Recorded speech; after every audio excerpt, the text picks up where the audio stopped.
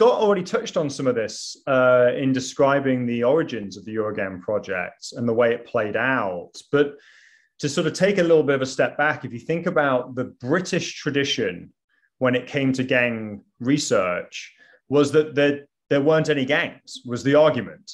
And this was based on an understanding of youth collectives, if you will, that was really anchored in the subcultural perspectives of the Birmingham School. And there was this sort of understanding at the time that the criminal aspect of the American gang, that it was highly structured, highly organized, didn't translate to the UK. And I think what Malcolm Klein nailed with the Eurogang paradox, I think it was such a great observation, was sort of two things. Number one was that stereotype, if you will, of the American gang was itself a myth that had somehow breathed life into this idea that in order for a gang to be a gang, it had to be structured and organized, and it had to have a leader, and it had to be engaged in violent crime all day, every day, 24 hours a day, you know, with no exceptions. And of course, Klein's work really speaks to the idea that gang life is a boring life most of the time. Most of the time, you're doing what normal young people are doing. You're standing out on street corners, you're hanging out, you're talking with your friends, you're doing things. And then, of course, there is that criminal component that comes there, well, which is central to the gang. But it doesn't mean that it has to be 24 hours a day, 7 days a week.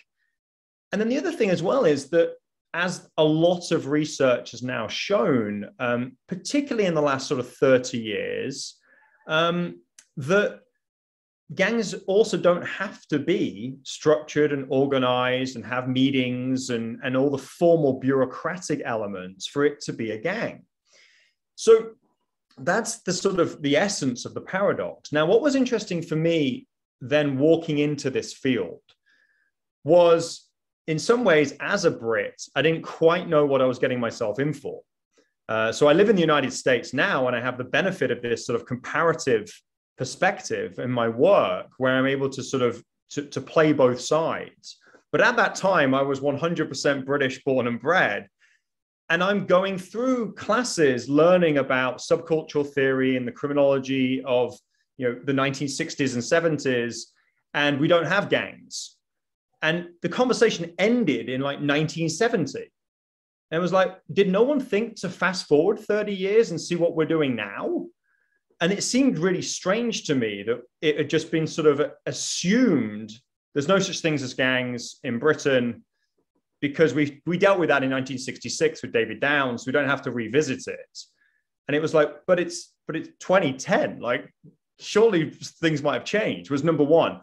The second thing which was different was at Oxford, I went through what many would maybe class as a slightly different approach to my studies, in so much that I was a sociology major for a start, not a criminology major. And also I was trained by some of the kind of leading experts in organized crime, illegal governance, and a different way of looking at this phenomena. So Diego Gambetta, Federico Varese were the ones that were sort of having me look at this world through a very different lens. So then when I started the field work, and I think later on we're going to talk a little bit about ethnographic field work and stuff, so I'll reserve that for then. But when I started the field work and started to observe the things that I was seeing on the street, it made me realize, exactly as Scott had described, where there is a diversity of gangs, there is variety in the way in which they operate. And it's not a case of we need to typologize them to check the box, but more a case to recognize that perhaps this group of kids over here right now isn't a gang. But with the right circumstances, or some might say the wrong circumstances, and under certain conditions, 6 months from now, they could be. And not only that, but if you fast forward 2 years from now, they might not just be a gang, they could actually be a full-fledged drug dealing operation. And we were sort of observing some of this in real time, where I was looking at some groups in London that started off as, a loose collective of kids on a street corner that no one really cared about. Within a year or two, had become a named gang, were getting more involved in crime and other things. And then later down the line, had fragmented, individuals just spun off from that group, started their own groups. One group over here is now rivaling with the other. We now have gang rivalry because of this.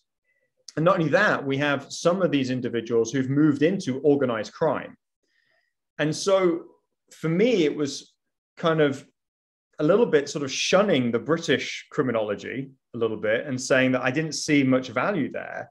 And in some ways going right back to Thrasher and the basics and recognizing gangs evolve, they change.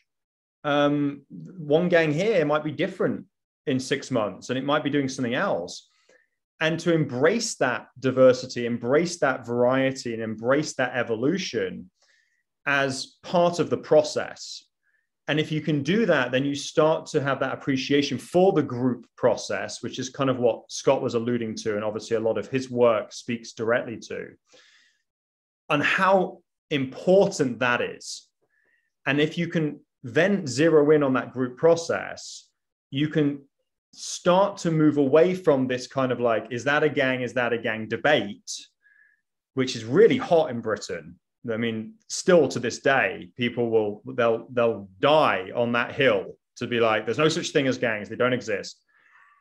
And instead to recognize that actually, once you start focusing on the group process component and you start looking at what the gang is actually doing, not just what we call it, then you can get a little bit closer to seeing that there are similarities between the US and the UK. And there are structured gangs in the US and in the UK, but there are also lots of unstructured gangs in the US and the UK, and they're all still gangs, but they kind of exist on this evolutionary kind of spectrum. And I think that was the aha moment for me, where we didn't have to just fit everything in that neat little box, but we could be a bit more out there. And in the book that we've written on gangs, we really connect to that. So we even take Thrasher's spectrum of kind of gang activity, and we reproduce that classic figure in the book.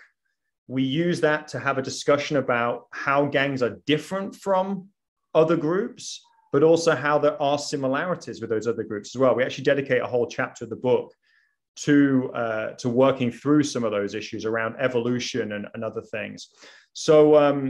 So yeah, that's probably enough for now, and we'll go for another question. But thanks.